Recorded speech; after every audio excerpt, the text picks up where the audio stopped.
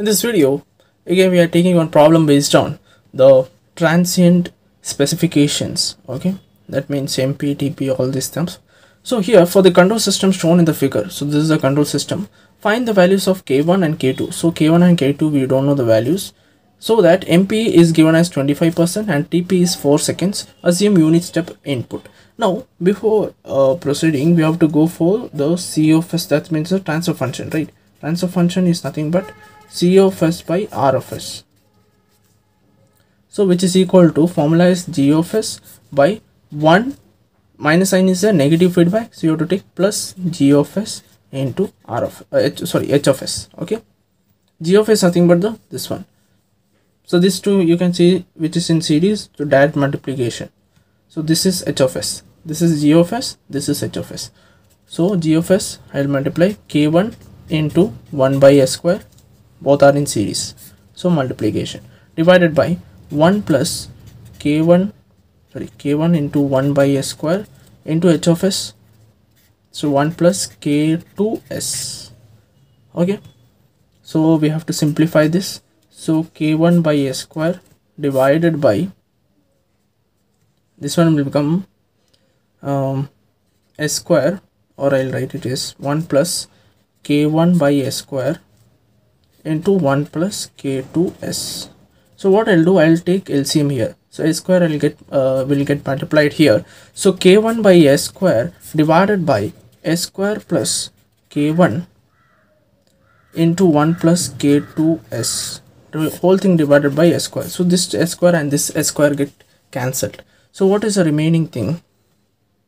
So this I can take it inside. That means bracket, open the bracket. So it will be K1 by S square plus K1 plus K1 K2S. Correct? Simple. Another thing is that this is nothing but transfer function, which is equal to C of S by R of S. So we got it, the final value. Now this is transfer function. Next we'll compare it with the standard form. What is the standard form? It is nothing but omega n square by S square plus 2 zeta omega ns plus omega n square. This is a standard form of a second order system. Okay, for C of S by R of S. So we have to compare with this so that we will get the value of omega n and zeta. Omega n is the natural frequency, zeta is the damping ratio. So before that you can see here K1 is there. Okay, omega n square is K1 here, and omega n square should be K1. So basically I have to shift this to here and this to here, because you can observe the S is there. So S is there, coefficient of that K1 K2, so it should come in the middle part. Yes, S square is there, then S coefficient, then omega n square. Correct? So I have to just rearrange this. So final transfer function will be K1 by S square plus K1 K2S plus K1, which I have to compare with omega n square, S square plus this thing. So when I compare, omega n square will become what? K1. So that implies omega n will become square root of K1. Okay. Next, comparing the middle term. So you can see, always compare with this the characteristic equation, which is nothing but the denominator. So I compared omega n square here, so I got K1, and here K1 K2S I have to compare with this, so it will be 2 zeta omega ns. I am comparing K1 K2S, so this has no need. So from this omega n value I can substitute here from this, so it will become 2 zeta into square root of K1 is equal to K1 K2. Okay, so from this zeta value I can get K1 K2 divided by 2 into square root of K1. Now this K1 I can write, what I can write it as?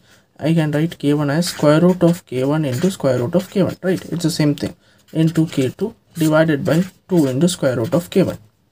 Okay, simple. 2 I can write it as square root of 2 into square root of 2. So I get it as square root get cancelled. So what is remaining? So I can write half of this thing. So zeta value I got it as half of square root of K1 into K2.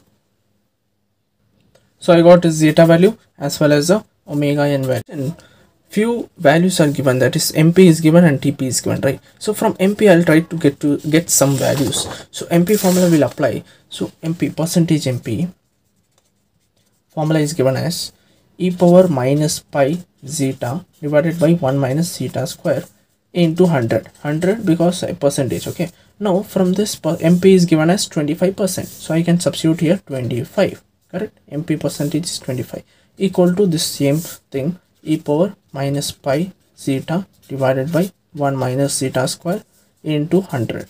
So this 100 I can take it to the LHS part. So 25 by 100, which is nothing but 0.25. Okay, 0.25, which is equal to what will happen, e power minus pi zeta by 1 minus zeta square. Okay, square root of that. So this is the final thing. So after this, what I can do, so I can take the natural log on both sides so that I can eliminate this exponential part. Okay, so taking natural log, so what will happen, natural log of 0.25 equal to, when I take natural log here, this exponential will get cancelled. So what is the remaining, minus pi zeta by 1 minus zeta square. Okay, so what is the natural log? So let me just tell you. See here, I have this calculator. In this you can see here one option is a log and this one is there. Okay, this is basically ln, which is nothing but natural log. Okay, ln. So here press that. Okay, beside the log is there, and we have to find out for 0.25. So 0.25, so I'll get the value as minus 1.3862. Okay, so I'll write that value. So it is minus 1.3862, which is equal to minus pi zeta by 1 minus zeta square. So this minus and this minus will get cancelled. Now see, the thing is that you might get one doubt here, that is nothing but why am I not substituting the zeta value here? That is nothing but half of square root of k1 and k2. The thing is that it is unknown. Basically it is unknown, right? K1 and k2 value we don't have. So instead of that, we have MP formula. From that, see here in this equation you can see only one unknown is there, that is nothing but zeta. So I can easily get the value of zeta, correct? So for that purpose only I am not substituting this half into square root of k1 into k2, that thing. Okay, so let me just continue this. So from this I can take this to this side. So what will happen, 1.3862 into square root of 1 minus zeta square equal to pi zeta.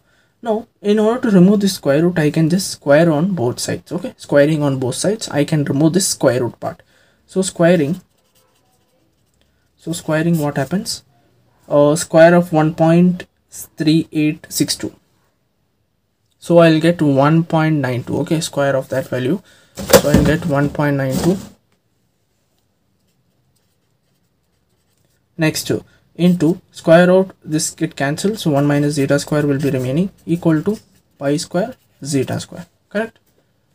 Square root and square get cancelled. Okay, now next thing I need to combine this, or let me just expand this bracket. Okay, so it will be 1.9218 minus 1.9218 into zeta square is equal to pi square into zeta square.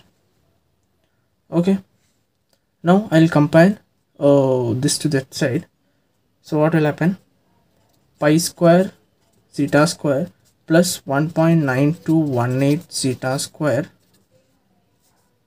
equal to 1.9218. From this I can take zeta square common. So what will happen, pi square plus 1.9218, so it will be 1.9218. okay, so from this zeta square I can keep it on the one side and take other things to the right hand side. 1.9218 will remain as it is, divided by whole thing divided by this thing, pi square plus 1.9218. okay, so when I solve these two equations, that means this two part, I'll get this as 0.1629. okay, so from this I can get the value of zeta, right? Zeta square is this one, so what will be zeta? It will be square root of 0.1629, so which is equal to 0.4037. So zeta value we got. Now after getting zeta value, I have one more value which is given in the question,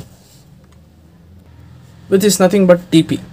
So TP is given 4 seconds. So applying TP formula, what I can get, so I'll just write it here. So TP value is given 4 seconds. Okay, now TP formula we know, which is equal to pi by omega d, correct?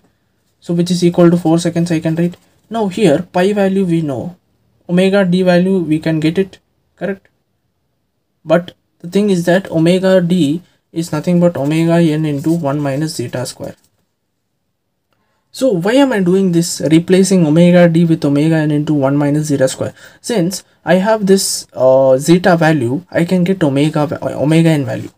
See, I have two equations, right? Omega n I got it as square root of k1, and zeta value I got it as half of square root of k1 into k2. So since I got zeta value, I can try to get one equation here, and I will be trying to get omega n value such that I can get the value of k1. Okay, I have written here properly TP is equal to pi by omega d, which is equal to 4, and omega d I am replacing with omega n into 1 minus zeta, the square root of that. Okay, so from this I can get the value of omega n. So let me just simplify. So it will be pi by omega n as it is 1 minus, what is zeta? Zeta value we have, it is nothing but 0.4037, and square we have to do, which is equal to 4, correct? So from this I can get the value of omega n, right? So just shifting this to that side and simplifying. So what will happen? So I'll take this to that side. So pi is equal to 4 into omega n into square root of 1 minus 0.4037 square. Okay, and when I multiply, it will become pi is equal to 4 omega n, this value I can get it. So I'm getting it as this part, it is 0.914. okay, so it is 0.914. so I will multiply with 4, this value I'll multiply with 4, so I'll get it 3.65. so pi is equal to 3.6595 omega n. So from this I can get the value of omega n, which is equal to pi by 3.6595. So I'll be getting approximately 0.8584 radian per second. Unit is very important. Okay, so radian per second, I got this value omega n. Now the next thing is that we had two equations. One is omega n is equal to starting square root of k1. Another equation was zeta is equal to half of square root of k1 into k2. These two equations. So we got omega n value and zeta value as well. So I can substitute here omega n value as this one, correct?